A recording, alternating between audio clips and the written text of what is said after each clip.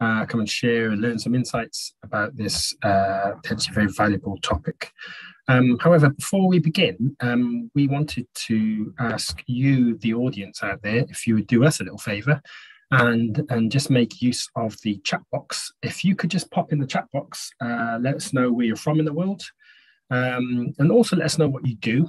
And if you don't mind sharing the information, just let us know what company you work for. So that's let us know where you're from in the world and let us know what you do. If you happen to be a student or anything like that, just let us know what you're studying and where you're studying. So yeah, let us know a little bit about yourself, let us know where you're from, and let us know what you do. That will also allow our panelists to just have an idea of who they're talking to. Little bit about today's sponsor. So today the sponsor is Fetchify, and Fetchify provide address lookup and validation services together with plugins for all size and sorts of e-commerce businesses. Now, they are today's sponsor, so they would be, if you are in the market for such services, I'm sure they'd be delighted to hear from you. Their contact details are up on the screen now, and we'll probably share them as well later in the session. Just a few house rules though before we begin. If you do have any questions or comments, then please use the chat box to pop them in there. If you have a question or comment that's somewhat convoluted or long-winded, you can also click on the raise your hand feature, and that will allow us to sort of like request your audio, so you could actually speak to us live, if you like, as a real human. So you've got two options there. You can either leave your questions or comments in the chat box. You can speak to us live, but you have to click on the raise hand feature and give us a little blue hand, and we'll be able to request your audio. So basically, that's your options. We do want to try and keep this session as interactive as possible. We've got some great experts on the panel today, so feel free to get involved. If you happen to be watching this on our YouTube channel, unfortunately, that isn't being monitored at the moment, so you won't be able to interact with us, I'm afraid, there. If you do want to interact with us, you'll either have to go onto our Eventbrite page, register, or I'm told you can actually access the webinar while it's live via our LinkedIn page. So there's your options. Anyway, for those that are new to the sessions, my name is Dale Hicks, and I am the co-founder and director of the Fashion Network. I will be today's chair. Joining me, though, on the panel, we have a panel of three very experienced experts. Firstly, we have Russell Jones. Now, Russell is the CEO of Fetchify, who's obviously our partner, but Russell has a particular expertise in this field and has worked with various different clients, such as Moonpig, French Connection, and Pangea. I have to say, Russell, I'm quite familiar with Moonpig. I have been this week anyway. Good. Alongside Russell, we have, brace myself here now, Dr. Dimitrios Tsivrikos. I hope that's okay, Dimitrios. And Dimitrios is a consumer and business psychologist at the University College London. And alongside him is Paul Rogers, and Paul is the managing director of Vervaunt. Paul has over 12 years experience in large e-commerce technology and consumer experience projects. And his work has included working for such companies such as Heels, the Conran Shop, and Muji, another brand I've had recent experience with. But before we delve into the session, we have a poll that we're going to bring up. So my colleague Scarlett in the background will publish a poll. There you go. And the question is, do you measure each stage of the checkout journey? So your answers are no, we don't measure checkout conversion. No, we only measure checkout conversion as a whole. Or yes, we measure each stage. So yes, I'll let you fill that in. While you're doing that, I'll just have a quick look at who's in the audience. I'll give you a quick shout out. So hello, Gillian, who's Pets at Home from Swindon. Amy Cooper, hello, Newcastle. Black and Decker, good to see you guys. Hi, Caroline. Who else have we got here? Anthony, e-commerce specialist, Halls and Curtis, good to see you. Tracy from London. Hi, Margaret. Great. So the poll is being filled out, and hopefully in a few minutes we should see the answer to the poll. So here we go. So there we go, and it's 50% of our audience saying no, we only measure the checkout conversion as a whole. So I'm going to come to you quickly, Russell. Does that come as a surprise to you, or is that expected? Yeah, it's actually, I think, a higher proportion than I would have expected. I mean, perhaps, attendees, are sort of more attuned to, to checkout conversion because they're obviously chosen to come along. So that may have skewed the numbers a little bit. We see that amongst our customers that we deal with at Fetchify, about half of them measure checkout conversion and half of them don't. And of the half that do, very few of them actually measure the each and every stage. So it's a little bit higher, but I think given the given that people have a vested interest in a sense because they come on the webinar, perhaps that's not surprising, but it's good to see those figures. Okay, cool. So my first question then to Russell is sort of want to start off the beginning here, and forgive me, audience, if it's a bit of a basic question, but I just want to start by asking, why should you be measuring your basket abandonment and conversion rate? Can you sort of just set the scene, Russell, in that respect? Absolutely, Dale. So welcome everybody. So why should you measure basket abandonment rate and checkout conversion? Well, it used to be the $1 million question. I suppose it's actually the $1 trillion question, really, because in the UK alone, I saw a study recently that showed about 18 billion pounds worth of sales are lost to e-commerce stores in the UK every year due to a basket abandonment, and that's just in the UK. If you were to look at the US market or worldwide, as I say, I think I saw an estimate that e-commerce sales in the US next year were going to be about $1 trillion. So if your abandonment rate is something like 70%, then you're really losing sort of $2 trillion a year in the US on basket abandonment. So it really is the big question. Clothing retail actually has one of the highest levels of basket abandonment. And there are some segments even within clothing retail, I understand, which are higher still. Of course, it's worse during peak with people doing a lot of shopping, maybe for putting together Christmas lists or looking at different Black Friday offers and putting things in their basket. And so it is worse during peak. So it's particularly kind of relevant at this time of year.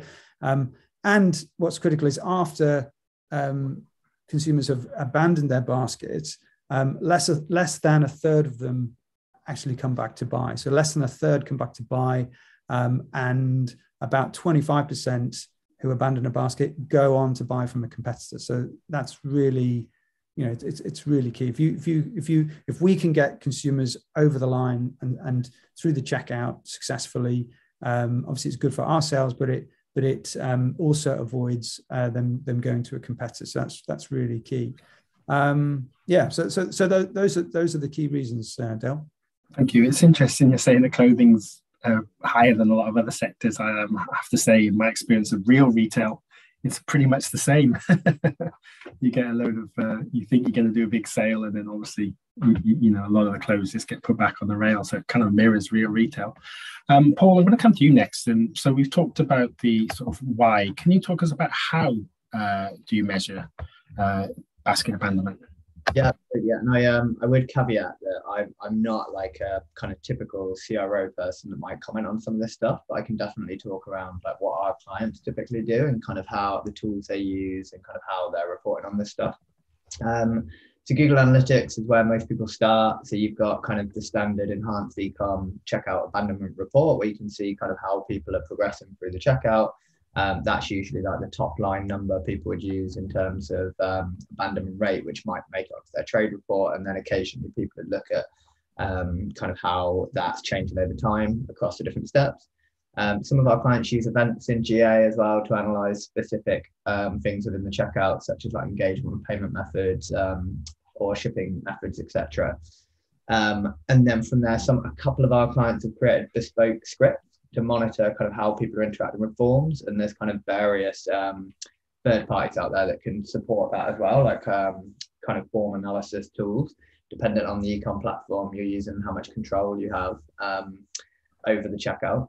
And then you have things like Hotjar, Crazy Egg for like session recording, heat map, and all of that kind of stuff. And then I would say the next one that a lot of our clients are now either moving to or have started using is Content Square, which gives you a lot more detail around customer journeys generally, and kind of gives you a lot more data, and which you can then use to kind of test different things, and that applies to the checkout as well. And then one tool that I wanted to mention, because I think it can be really valuable, is Noibu.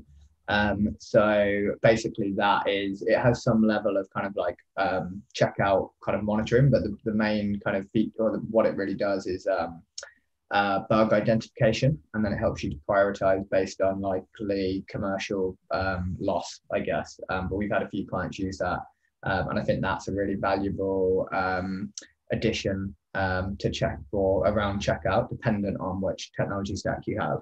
And then one other comment I was going to say was looking at your acceptance rates or rejection rates with your payment gateway as well can be a really good, it's not necessarily related to abandonment rates, typically that metric, but it's a really good thing to monitor. Russell, I'm going to bring you back in here now, actually. So I'd like, if you can, just talk us through about each stage of the checkout journey that you should be monitoring. If you can just talk us through that a little bit, that would be great. Okay, no, happy to, yeah. So I think, it's important, obviously, sort of to look at why people are abandoning their baskets and not completing checkouts, and the three most common reasons is that the extra costs are too high. So, for example, delivery costs or shipping costs. Or tax or other fees are too high. The second biggest one is that the site asked me to create an account. And the third biggest one is that it's just too long or too complicated a process. So it could very well be that shipping is, the shipping stage. If you think about the kind of typical kind of 3-stage checkout where you put in your sort of contact information, you choose your delivery options, and then you put in your payment. Those are the classic kind of 3 steps.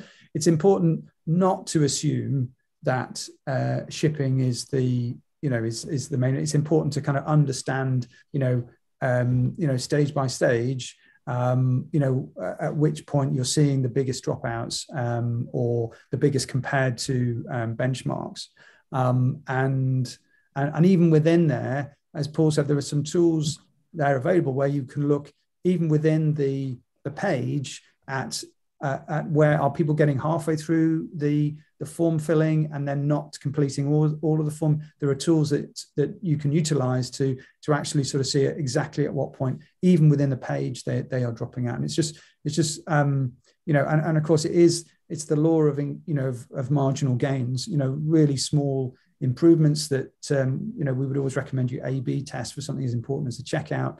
Really small improvements can have a massive difference. And of course, cumulatively, they can make a huge difference to the business. But yeah, the key point of why measure at each stage is that,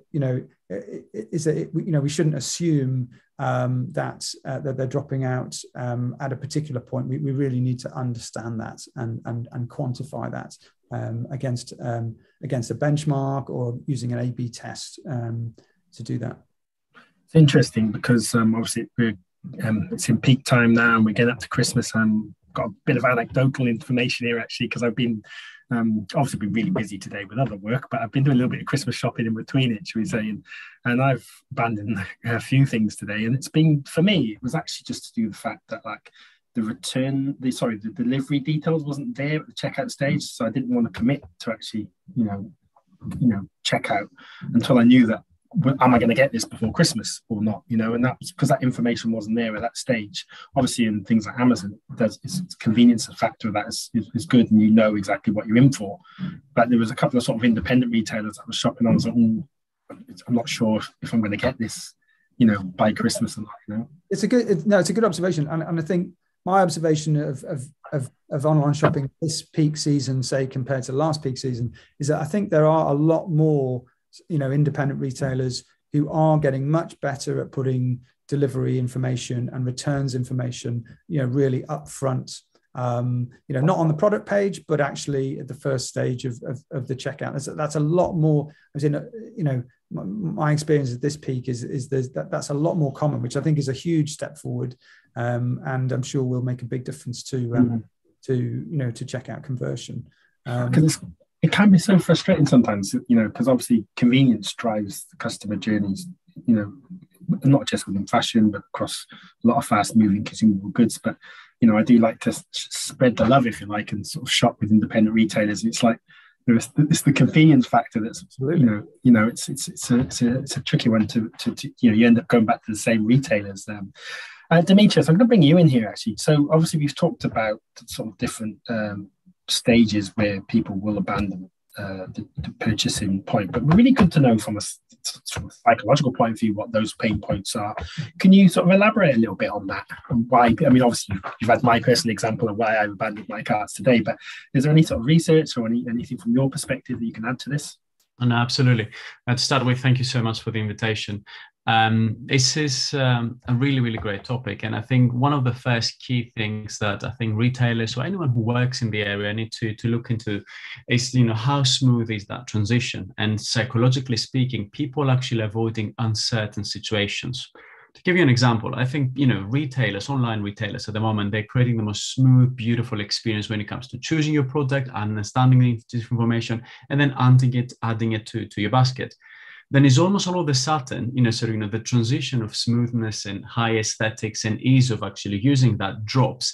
And then it's almost like, physically speaking, a sales assistant takes you back at the back room in the storage cupboard with a sort of an ATM and asking you, now you have to pay us, and ask you all this really private information about who you are, where do you live, and I'm going to gauge about who you might be, how much I'm going to cost, how the product is going to cost you. So the level of uncertainty between smooth and then at the back of it, it's just quite raw, quite rough. At times, design-wise, it's actually quite poor. It is one of the put-off points, because people go, oh, hold on a second, what's this? Is this a part of the site? At times, the colors change, the smooth change, the music changes or stops, and it becomes really serious, very strict. And then consumers already feel that this is not the same thing. This is something different. The second component is, I think is being alluded, is transparency. It's not transparent versus, you ask a number of serious questions in a very clumsy way. We've done a lot of work in politics with the tax office of how you can actually ask people information in a transparent, beautiful way for them to actually complete them. And it's such a shame to actually see retailers not actually, really utilizing a great deal of knowledge as to how you can collect financial information in a way that's very, very successful. So we often see long forms, the information about what the finance options may be not being quite there. And again, the shipping information being really, really complex. So that level of complexity, again, really, raises an alarm to a consumer, and actually go, I'm not going to go into that. And the third most important component is that the aspect of price and basket and sort of the very reality of where you are and what you're actually doing is only appearing at the very end. So everyone is having an incredible journey. You add things, but the very cost of your actions and how much things may actually are added to be is not evident throughout the process. So there's that element of surprise at the very end. Oh my God, my basket is so expensive. So we need to incorporate, of course, it's not that we need a massive label every time that someone is actually choosing something, but a nudge towards what's coming forward will actually prepare people to really simply accept what's happening. So if I had to summarize it, aesthetic value needs to match your main body of your site. The second, transparency and ease of information. There's so many wonderful tips as to how you can actually make it a lot easier. And the third, prepare people. Nobody likes a cold shower, and especially a really expensive one. Paul, Russell, do you agree with that? Is there anything new in nuggets of new information in there for you? Be interested to get your perspective on that. No, I would fully agree. I mean, I think you do see some checkouts which are very different to to the sort of product pages, and I think with some of the more modern platforms, I think it does look more seamless. And as I said, I think the transparencies, it does. In my observation this year is that does seem to be better now in terms of bringing forward some of information around, delivery costs and so forth. So I can see that, Dimitrios's insights, I think, are already being played through into the market, and I think you're beginning to see a lot of retailers taking that on board. So which is good. It's and we still have a long way to go, but I can see those improvements coming through. I thought was interesting, Dimitrios, he's just saying, and I work, funny enough, one of our clients is they work in the financial providers, and it is a very personal thing, isn't it? When you have that discussion about your finances, how are you going to pay for this? And I can only talk from past experience of actually running stores and stuff. When you come to that transaction thing and the live thing, it is all very, especially being British is a discreet thing, isn't it? It's very uncouth to talk about finances and stuff like that, but you try and get that thing out of the way as quickly as possible. It's quite an interesting point, that actually, and I can sort of relate to that a little bit from a consumer point of view. It's like, oh, here we go, I've got to get my card out now. Do I want my details to be saved with this company? Ooh, I'm not sure. That's one thing I've done today, is I've unclicked that button because I wasn't too sure. But it's a weird sort of psychological thing that goes on in your head, isn't it? Really, it's like absolutely. I think it's in psychology something that we sort of often call as the order effect. So it will be very, very different to actually ask you, where do you live? Let me calculate your shipping. So before I'm starting asking you, what's your name, what's your card details, and so on. I'd like you to think that, any online transaction is almost very much like a dialogue with someone that you might meet for the very first time. No dialogue starts with how much do you earn, give me your bank details, or what's your name. You need something neutral and more, more gentle way to actually allow people to trust you. So, starting very much with the shipping component, an easy way, it will be a lot easier than simply just going for the hard stuff. And again, the order effect, I would be a liar to actually say this is the box standard order effect. Please, all of you follow that and you'll be incredible. Not at all. I think I'd like to support what Russell said with A/B testing. It is quite interesting to actually, within your client base, to test what's the right order for all of these questions to appear within your site, within your client base, to truly understand what's the right order for them, because it does depend upon the value of the goods, the typology of the goods have been offered, and so on. But there are better ways than actually doing that. Again, every online sort of interaction is a dialogue. Just think very carefully, how would you actually engage with a client? Would you engage hardcore and actually scare them, or would you find a more gentle, subtle way to actually get to the information without appearing creepy or violating their privacy?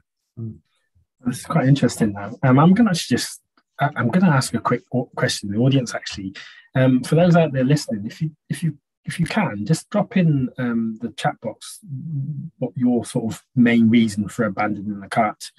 For me, I've obviously given you my personal experience, but if you can, guys, it'd be great for you to just pop in there. And also, as you pop your comment in the chat box, if you can set it so that everyone could see it, because that gives us a much better learning experience. So if you've got any particular bugbears of why you abandoned your carts, it'd be great to see what you guys think in the chat box.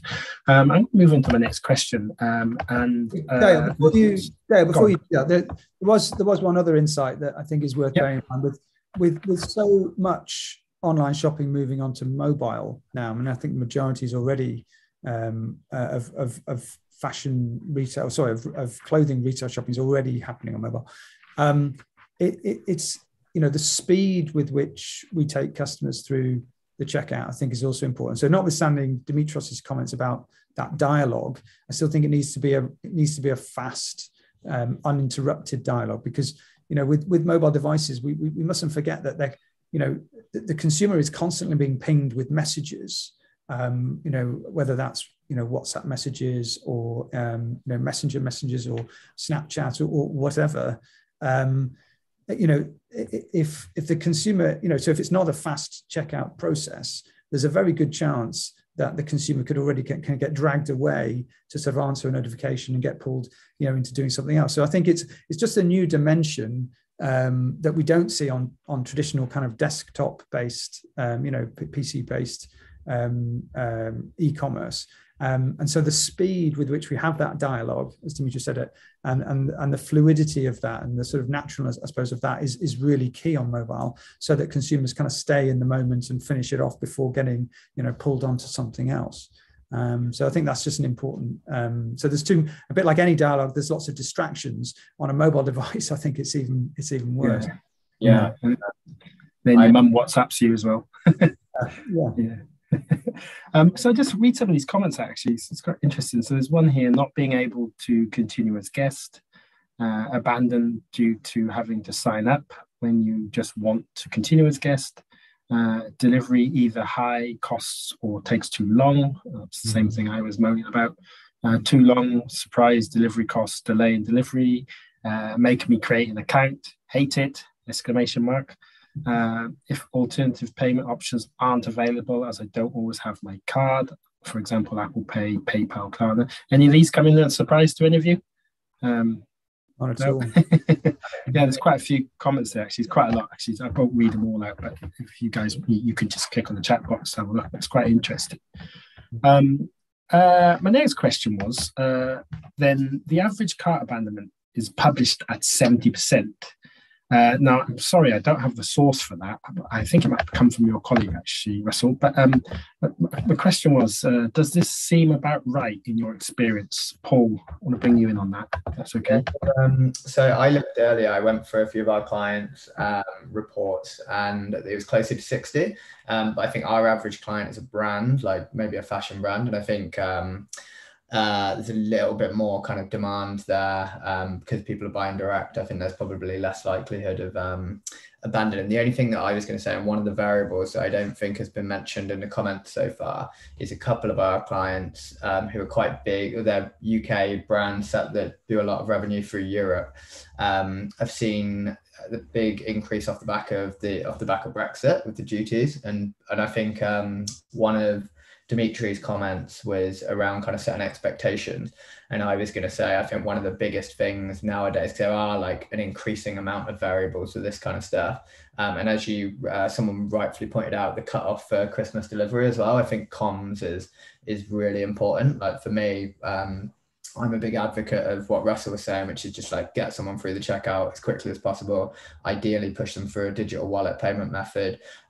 Just speed up the process as soon as possible. But the only big thing that can impact some of that stuff is where you've got variables like duties, like the cut off, other things like that. Is you seeing duties a big thing now, Paul? I think. Yes, so I think your next question is going to be around who's doing it right. So I'm kind of cutting on to the next question now. One of my first points is Shopify. So I think Shopify's checkout, it's super slick, very, seamless, like very little friction. But one of my only comments, or one of my only faults with Shopify, using their duties calculator, which is still in beta, but it basically just groups the duties costs with the shipping costs. And it's a kind of shared line item, and there's not any room to communicate around what those, how the duties works, everything else. So I think like that's becoming a bigger thing. Like it looks horrendous. Like we've got one client where the average order value is around £1,000 and the average duties cost is well in the hundreds. And that their abandonment rate is so high for people shipping to certain territories. And I think with that, you need to be able to communicate it properly and kind of explain it. Obviously at a higher level, it is a business decision as to how you handle duties and DDP and everything else. But I think that is a big thing in checkouts nowadays. And the other thing is, even if you're not communicating that, actually, if you are doing DDP, you should really be communicating that earlier in the process, because people are looking to if people are buying product from abroad, they actually want to understand that, and that's again friction, which you should be looking to avoid.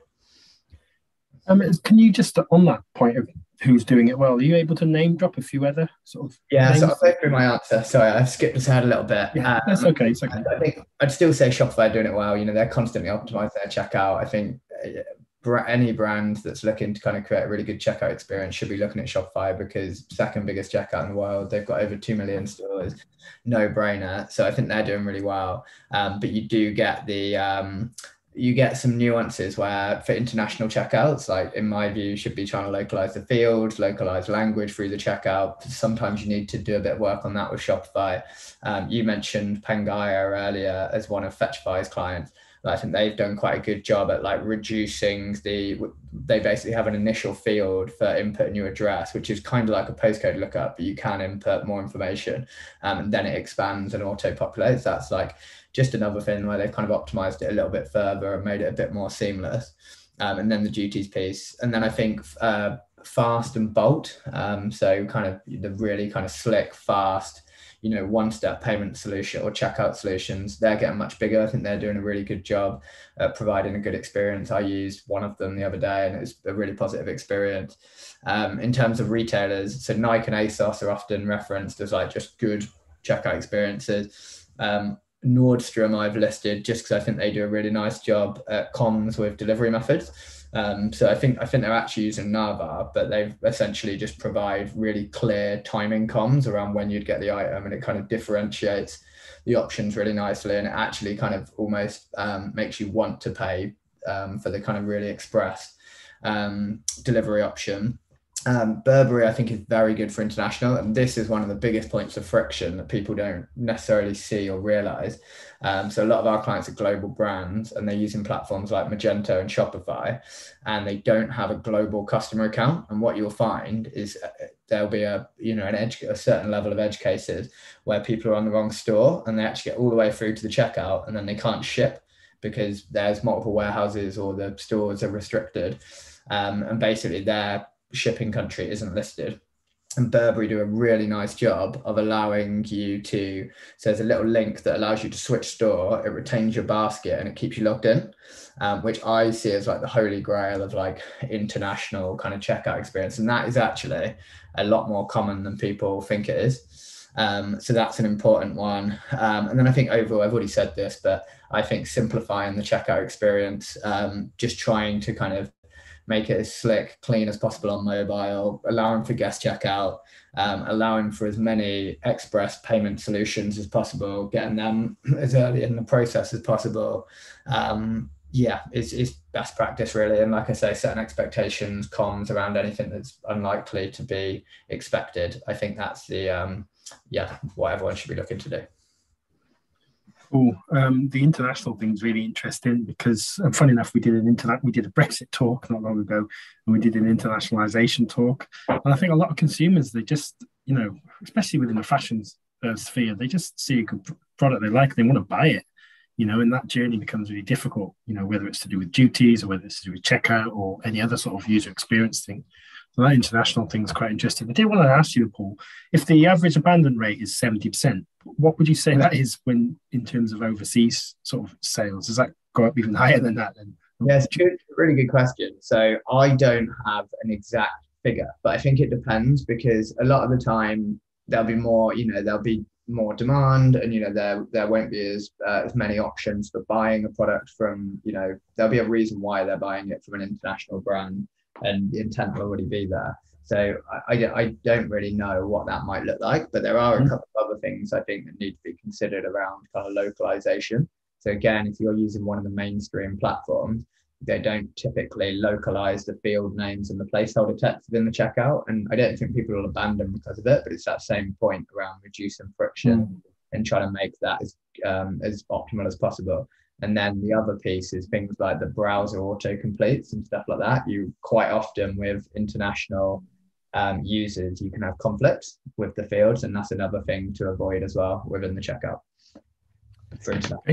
Yeah, I'd absolutely second that, Dale. I think the quickest win as far as address fields is to take out browser autofill because it often conflicts with address validation, and the consumer is just ending up putting back in what can be bad information, and often the browser autofill doesn't line up very well with the checkout form for that retailer.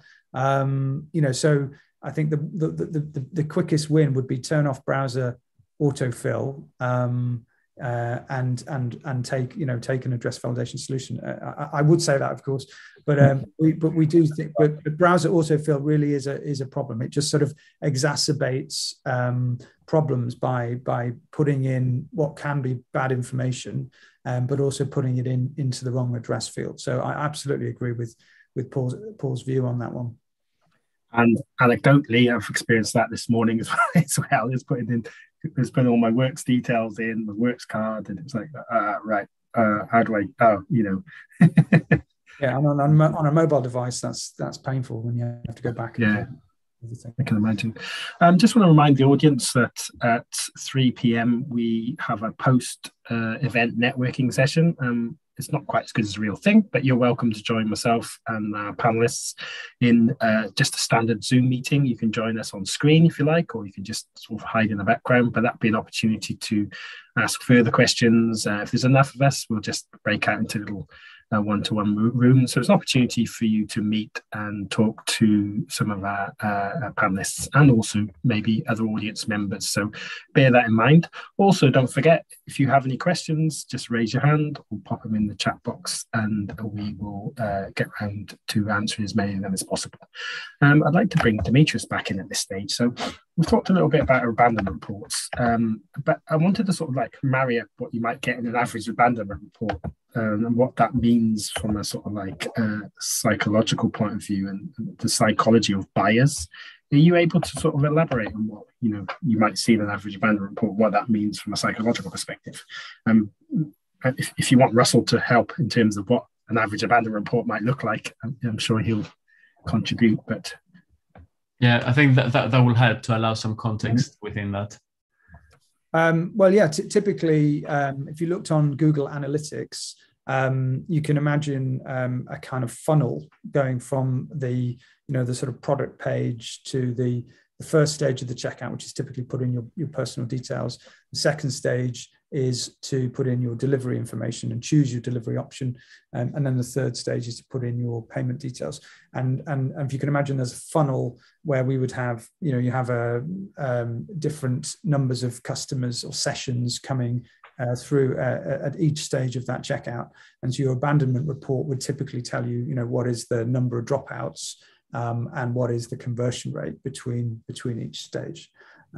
So it will tell you, our consumers typically more dropping out because of payments, or even before they come from the product page, even into the checkout potentially. Mm-hmm. Okay, fantastic. Yeah, I think, of course, I'll be perfectly honest, I haven't actually seen one of these reports, and and I'm sure different companies will actually use a different report, but very much, I suppose they will be breaking down the process into chunks in terms of, where individuals may be living in the process. What I could say is that there's a number of there's a lot of work, a lot of research actually been done in terms of how people complete a form, how people actually engage, the user experience with an online platform and so on. And one of the key techniques that we've learned, and again, there's one of the biggest case studies actually was the Barack Obama campaign, in terms of actually getting people to donate money to his campaign. In the United States, a lot more common that common people like all of us will actually donate to a political party so they can win an election and so on. So they had two conditions, or two ways of actually reporting that. There was one form that was actually asking you are supporting a political party, give us your details, your payment details, and at the end they actually asking to make a promise, promise us that you're going to stick with us and you're going to help us to actually do this. That sort of promise sort of allowed people to sort of almost feel that they're making a promise. This is actually quite nice. So if we can incorporate that level of promise somewhere prior to all of this, it will be important. Now, that sort of promise at some point, when you go, say, for instance, to an online retailer that you're buying a t-shirt, you're not making a promise to a brand. That can be quite daft. I'm not making a promise, but something like, this is a checkout that will actually allow you to make the best deal. Let's do this. So how can we engage them psychologically? The next component that was really, really interesting is that at times these forms actually are quite long. And of course, they are long because you do need to collect, the right forms. But what the Obama campaigns actually done, they've actually broke it into two parts. So, part one and part two. What happened was when, the screen of the information was actually divided into two components, people were more likely to actually complete it rather than when the same information was actually on one page, because the sense of you progressing was not there when you had to complete so much information in one continuous form. When you break it down into chunks, and again, some retailers may have to mark it into shipping, personal details, delivery methods or whatever, they feel is just, then, they, again, as individuals, we actually feel that we are completing something, 1, 2, 3, and we will be more willing to actually continue with the process. At times, the process is so tedious, it's badly designed, it's small little boxes, especially if you're using your phone, it's really, really bad to actually type in things. So if we can break this sort of process into chunks, that will allow people to feel a sense of achievement by completing, okay, done, I have only 3 steps and the product is mine, it's going to be a lot easier. I think, and I'll agree with both, with both gentlemen before, with both Paul and Russell, in terms of, make it easy, make it quick, make it fast, but also make it in a way that it's easy to use and easy for someone to actually feel a sensation of, achievement. I've done this, I've completed this step, let's move on to the next one and the product is mine, rather than having a really long ongoing process that's just very tiring, very boring. And most people will actually stop halfway through and go, well, I'll do it another time, I'll come back into it. And they never come back into it. So break it down in the same way that you'll break down a task for a really, really young individual. That's interesting. That's really interesting. I wanted to also ask Dimitrios as well, like, is there anything we can learn from the real life checkout journey that, online businesses, because I mean, we spoke a bit earlier about fashion having a very high checkout rate, and we also find that obviously that varies between gender as well, because women tend to buy differently to men, tend to buy a huge amount of clothing, try it on and buy 2 items. Whereas guys often not, hugely generalizing here, so forgive me out there in the audience, but there is some stats to back this up. Guys tend to, they vary to actually not trying on stuff. But is there anything we can learn from real life checkout journey that, the online guys kind of? Yeah, I don't think that, there are gender differences, but they're not as massive as we think they are. And I think, again, we're moving towards a more equal way of between the two genders, how they actually are.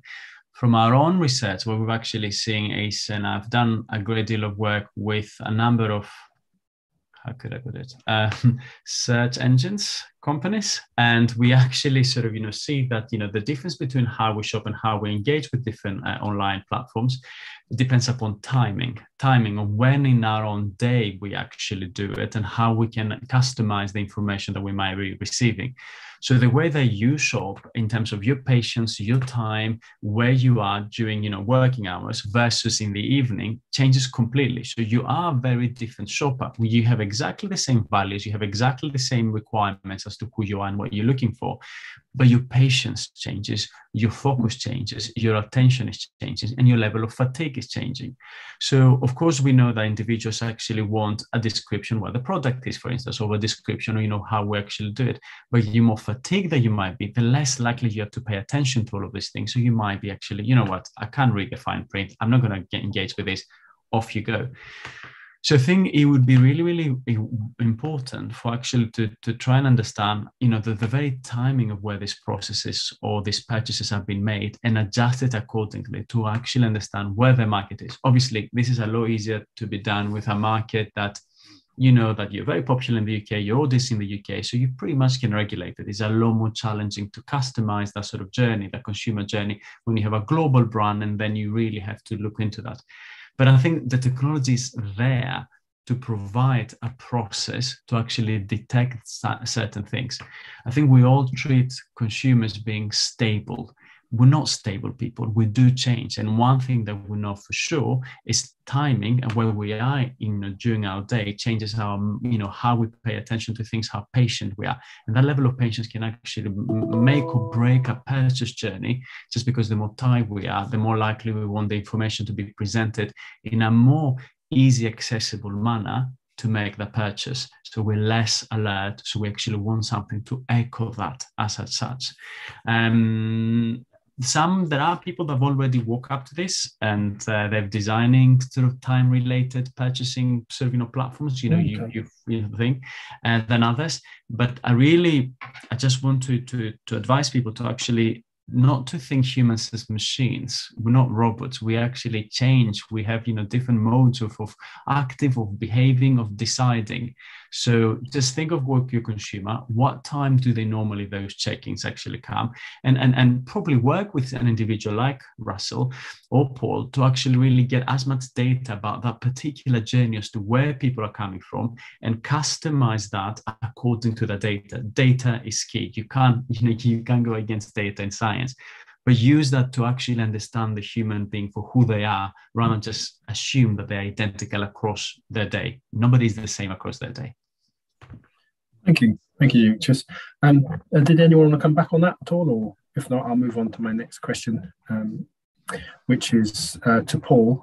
Paul, I'd like to just bring you in on this stage. I want to go back to sort of like talking about APIs. You did touch on it a little bit earlier, but can you just tell us which sorts of APIs and plugins are worth having, to improve your checkout process?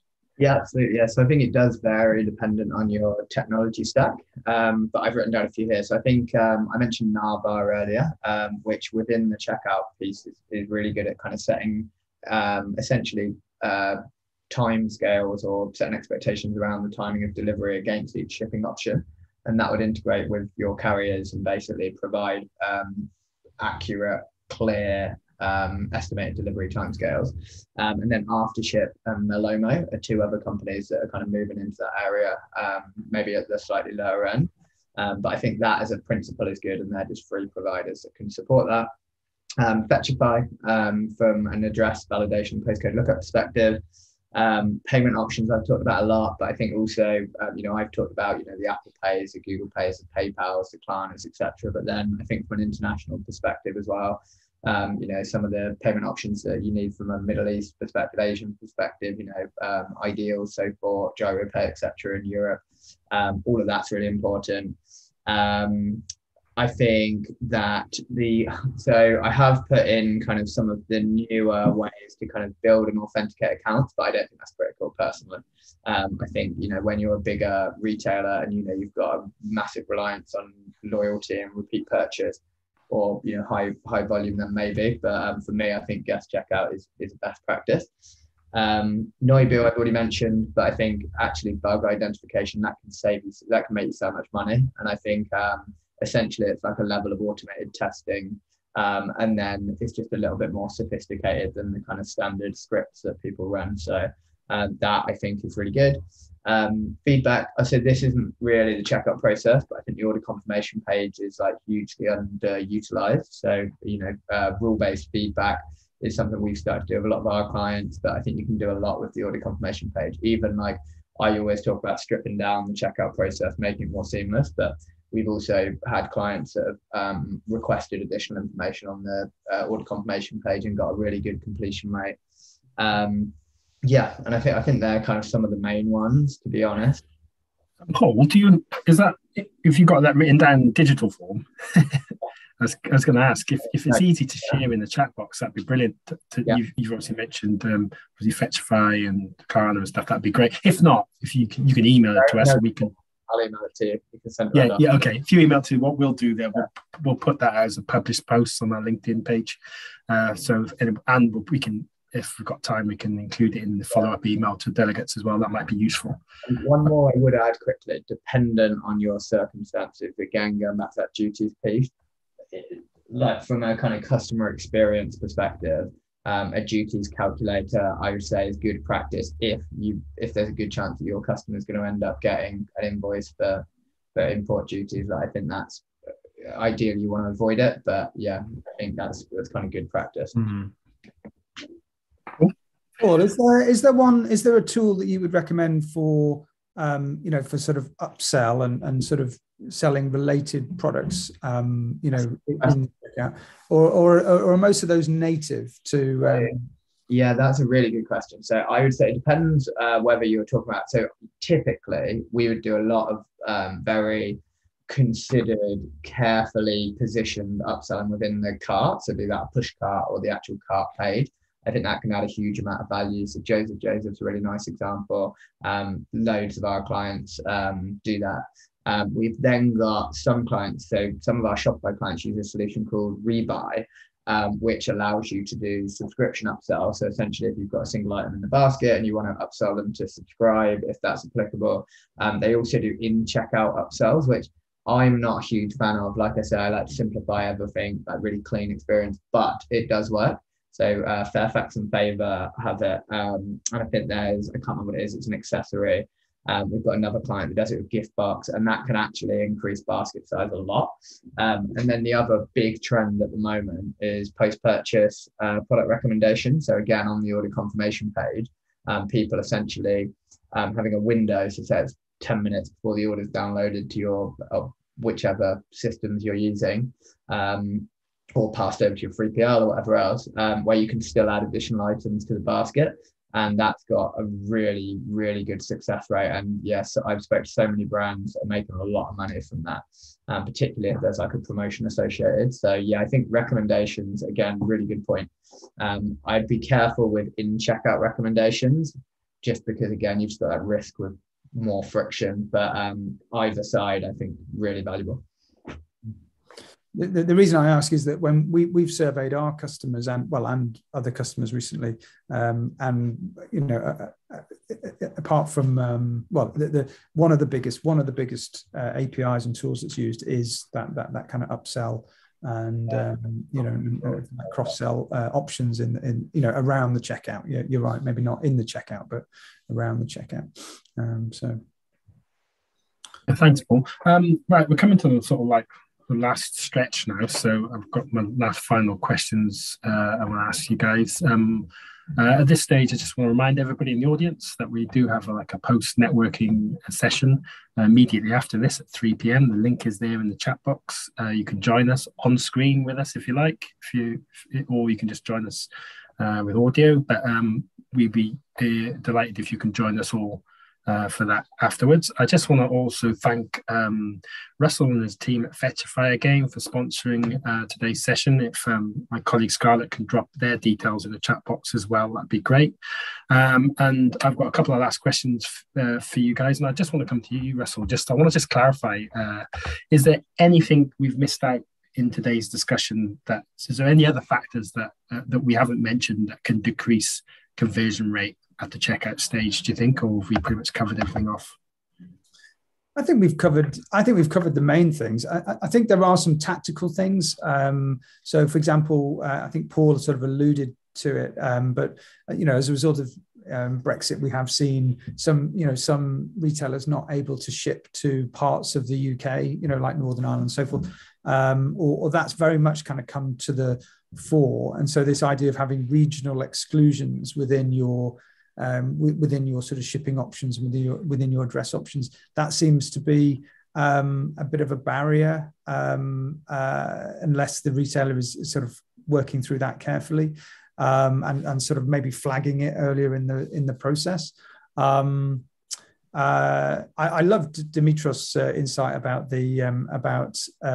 fatigue and sort of time of day. I hadn't. It's absolutely, from a personal perspective, I can absolutely relate to that.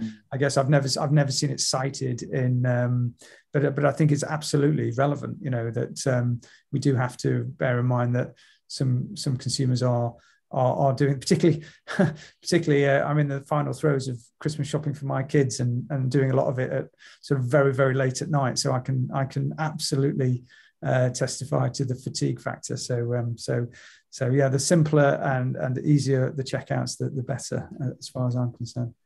It's fascinating, isn't it? Because I'm exactly the same as you, Russell. I can relate to that on a personal note, but I've never seen it cited from a professional point of view that you need to account for this, and people would actually develop technology to account for that sort of thing. It's really fascinating. I appreciate it, Dimitrios. Is there anything from either Paul or Dimitrios do you think we've missed?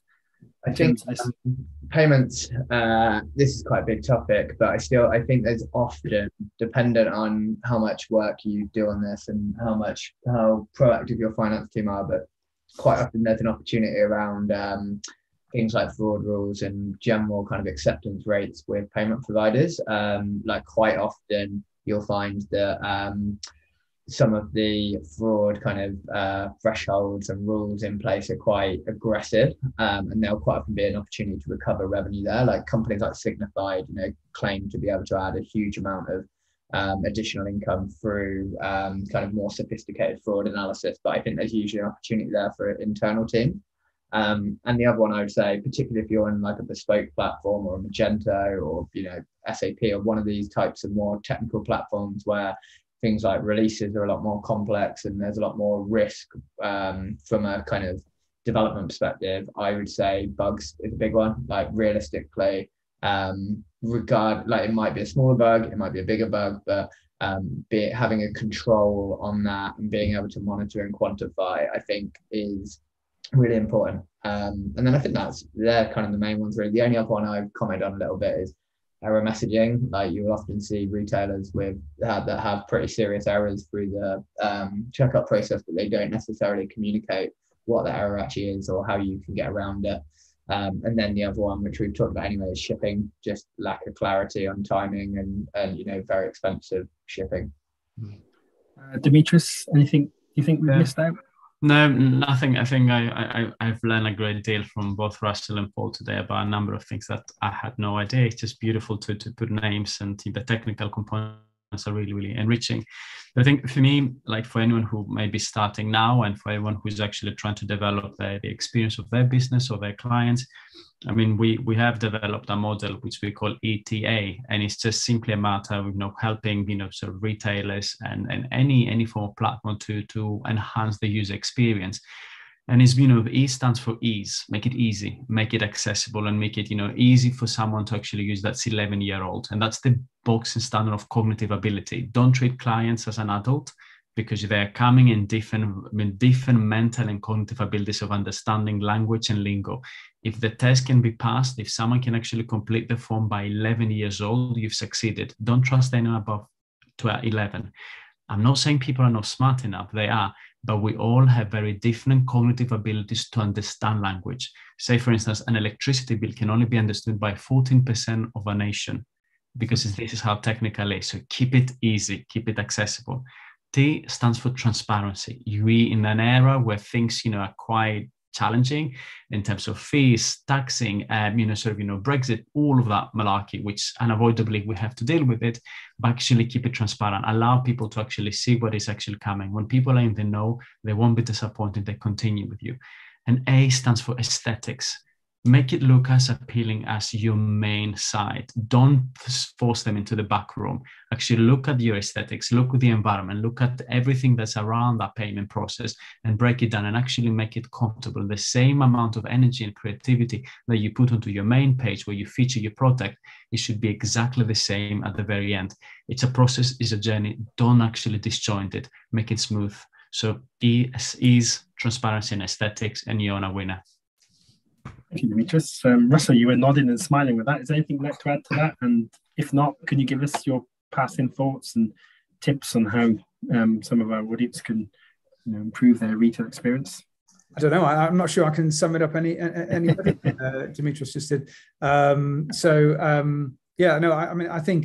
think ETA and those aspects of ease and transparency and aesthetics are absolutely borne out in the research, or the sort of typical reasons that consumers give for abandoning carts. But I think it's important to also do your homework.